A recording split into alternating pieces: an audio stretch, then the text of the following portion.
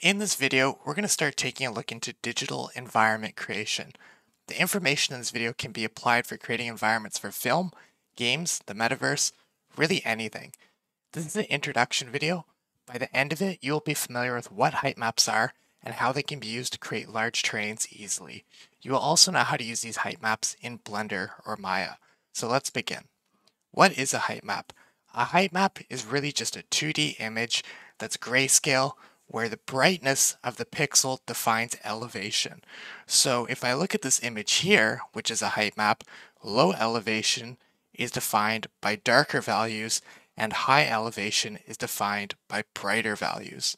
What we can do is take this height map and use it to deform a grid based on these values. And that's essentially what a height map is, just a 2D image that stores brightness values, and those brightness values can be used to deform a grid or a polygon plane to create a terrain by just offsetting the points or vertices. So you can do this both in Maya and Blender. Let's take a look at how this can work in Maya and Blender.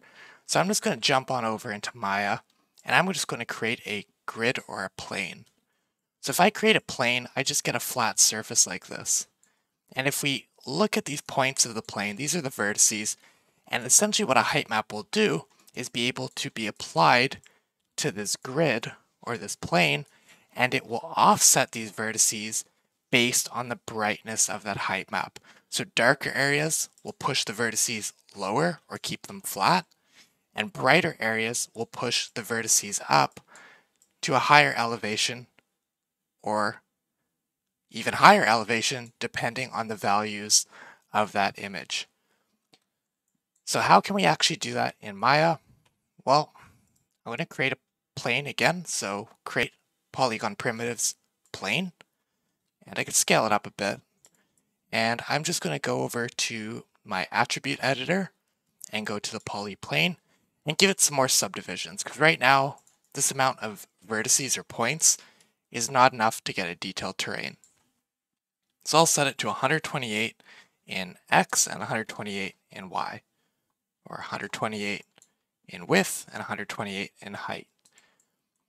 Now, if I have that height map that we saw right back here, this height map, and I want to apply it to that polyplane in Maya, all I'm going to do is take this plane and I'm going to go to deform, and I'll do a texture deformer with the extra option box, and I will deform it based on, well, point space UV, direction can just be handle, and I'll click create, and now I'll get this deformer icon.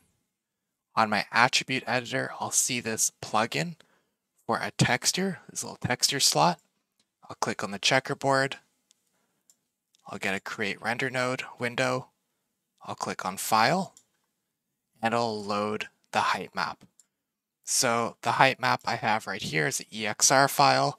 EXR will contain a large amount of data, and it contains a very high quality height map here. It contains a lot of values, which will give us an accurate height map. And when I load that in, you can see that it deforms the plane just slightly. So I probably have to up the amount or the intensity. So I'll go back to that texture deformer node, and I'll set the strength to maybe something like 5 or 10. And now you can see it deforming the plane or that grid a lot more. So you can see how it's offsetting these vertices. Now the detail here might not be enough, so we can change the amount of vertices of the grid and add or remove detail. Now we're also seeing this kind of edge here that's appearing. That's probably because I have this texture set to repeat. So if I go back to the texture, I can just make sure I turn wrapping off. And now it doesn't show me those edges. So the cool thing about height maps is, since it's loading this data of elevation from an image file, that image file doesn't take up much space on your computer. It's a small amount of information to store when it's in an image, but it can actually translate to giving us a 3D terrain because it's just deforming this terrain based on that elevation. And the cool thing about this is I can go back to this plane and I can change the subdivisions. So in Maya, if I go back to the polyplane, I can change the subdivision width and height to less, like 64. 64 kind of cuts on width and height, which doesn't give me a detailed terrain. Or I could put it really high. So I can put it to something like 1024 by 1024. It will ask me if I'm sure I want to do that. I'll say yes. And now look how detailed this terrain looks. And the height map that I'm loading here is I believe it's a 4K image. So 4096 pixels by 4096 pixels. So if I really want to utilize the full detail from that 2D image to create a 3D terrain, I'd have to set these subdivisions quite a bit higher, like 4096 by 4096. But right now, if I do 2048 by 2048, which is still extremely heavy just to have in a viewport here, let's take a second for that to update. Look how detailed of a terrain I get. So it's really cool. And if we want to do the same thing in Blender, I'll jump on over into Blender. I'll delete the default cube here and the light, the camera, and I'll just add mesh grid. Same thing. The bottom here, I could set the amount of subdivisions on X and Y. I'll keep it simple. I'll start off with 64 by 64 subdivisions. And if I look at this grid, and I press Z and go to wireframe, there we go. There's the amount of edges I have. Good enough for now. And to deform this grid, similar to how I did it in Maya, I'll go on over to the right-hand side here. I'll click on this little wrench and go add modifier. And I'll do a displace modifier. And I will add a new texture to it. And then I'll go to the settings of that texture, to the texture tab. And I'll open up that same height map that I have. So sample.exr. There we go. And now it's deforming the terrain. Now the terrain popped underneath the ground. If I want to fix that, I'm just going to go back to the displace modifier, set the mid-level to 0. So it's starting at 0. Like the darkest values of that map are pretty much 0 on the grid. And that's what I'm treating as kind of the mid-level. And then strength, I can push it up to like 2 or 3. And now it's pushing up the vertices. And if I maybe press Z and switch it back to solid, you can see the terrain there. And same thing, same as Maya. If I want to increase the detail of this, I just have to change the subdivisions of that grid, and it will take that image file and just redeform the vertices. And to do that in a kind of interactive and easy way, especially for Blender, if you're like wanting to have this in your viewport, but when you render, have something much more detailed be shown, what you can actually end up doing is going in here and adding another modifier. And when you click on add modifier, you get this huge list of things. What you can end up doing is adding another modifier called multi-resolution. And under the multi-res or the multi-resolution modifier, you can click on subdivide, and I'll do that maybe 4 times. And there it is. Now the problem is the order's messed up. I have multi-res after the displace. I want the displace after the multi-res. So I'm just going to flip that around. And now look at this. Super detailed terrain. And the cool thing about it is if I go back to that multi-res node, I can set the viewport level to like 1, but the render level can be 4. So even though it looks really ugly in the viewport here, when I render, it will be much higher quality. And if I want to preview it, I can just change this value to be higher as well. So there we go, detailed terrain from a 2D image. And it'd be very tough to sculpt this terrain. So in the next set of videos, we're going to look at how we can actually generate these height maps using software that can help generate terrain procedurally.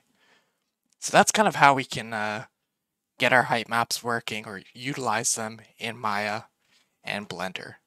And if I go back over to the little document I have here, that's kind of what we did. We took our height map, we used it to create some terrain. This is the same terrain that we just created in Maya and Blender.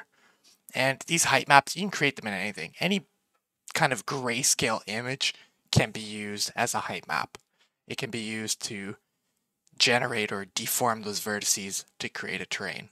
But the best way to do it is to use dedicated software to creating height maps or terrains. And those softwares we'll start taking a look at. But the next important thing is after you've created your height map, is that it? Is that how you create a full terrain or full environment? No, that's pretty much the skeleton. So height maps are equivalent to a skeleton. They're the very base of what you're going to create. If you're going to make a detailed terrain for a game or for a film, you have the concept or the idea. You use that concept or idea, you get references, you get kind of an idea of what you're trying to create, what type of terrain. Then you make your height map based on those references or based on that idea. That's where you generate the height map. That's what we're going to be looking at next, how you can create height maps procedurally with tools. And then during that height map generation process, you'll get your height map.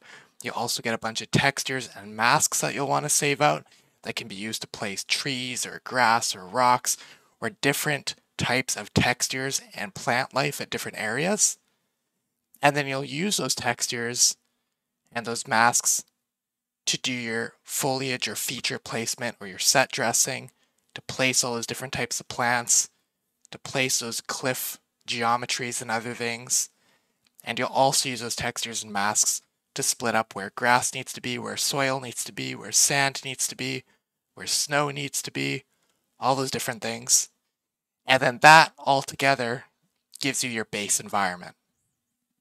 So it's a lot of steps, a lot of processes that you'll have to go through, but it starts off with a concept idea and then creating your initial height map, which is kind of like a skeleton, and then you have to add pieces on top and set dress it, and then you start getting something that looks more realistic.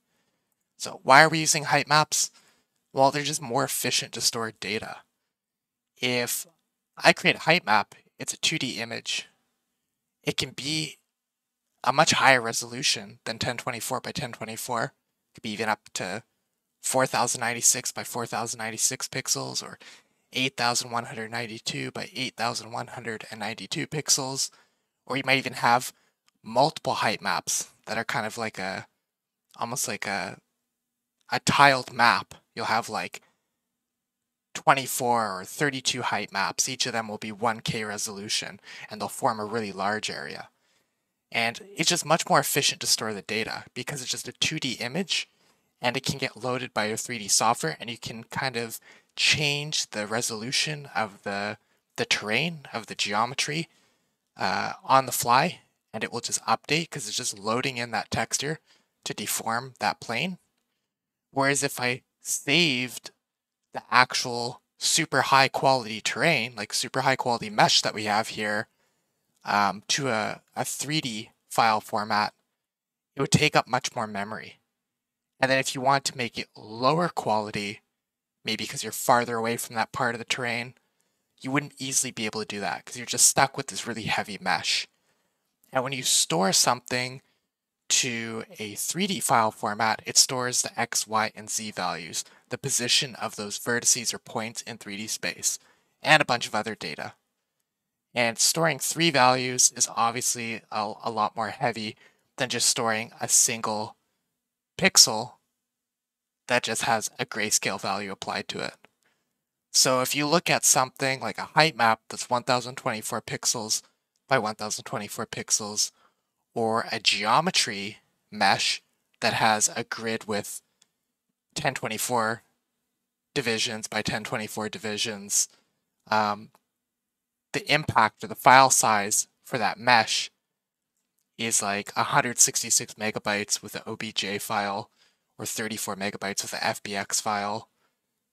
But the texture of it, of the height map, it's only 136 KB if it's like a low resolution image format like a PNG or a JPEG or something. And even if you store it as like an EXR file or a high dynamic range image file, a file that can store a lot more data and a lot more accuracy on that elevation. So it doesn't only store just like from 0 to 255 for brightness, it stores a much larger value, much higher accuracy. Even at the highest kind of high dynamic range image file formats, at the most it ends up being about 16 megabytes, which is just a fraction of what it would be as geometry. So that's the reason why height maps are kind of preferred for storing terrain, especially for games or real-time applications. So that's it for this video. What's next? We're going to create some detailed terrains and height maps, create detailed terrains through height maps and textures with a software called Gaia. There's a lot of other softwares that can create height maps and terrains, and a lot of them out there are like Terragen, World Machine, World Creator. There's tons of them. But I've been using Gaia for the past little while, and I found it to be a really good tool. So I'll be going over that and how you can start creating some really cool looking terrains like the one shown here. So that's it for this video. And don't forget, if you learned something in this video, or you enjoyed it, or it's something you're really interested in, please like and subscribe, and stay tuned for more videos.